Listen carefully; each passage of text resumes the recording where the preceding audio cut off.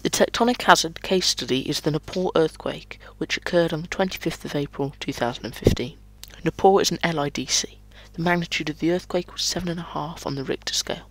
The epicentre of the earthquake was close to the densely populated capital city of Nepal, Kathmandu. The highest aftershock of the earthquake was 7.3 on the Richter scale. On Mount Everest there was 547 avalanches, destroying buildings and blocking off aid.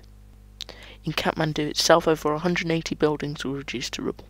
Thousands of people were left homeless, 19,009 people were left injured, and 8,635 people were killed. $10 billion worth of economic damage was caused. NCOs like Oxfam and the Red Cross helped support the injured and the homeless. Neighbour India donated 10 tons of blankets, and 50 tons of water, and 22 tons of food. Long-term aid was also given to Nepal to help rebuild, provide shelter and aid took a long time because the infrastructure was damaged, airports closed,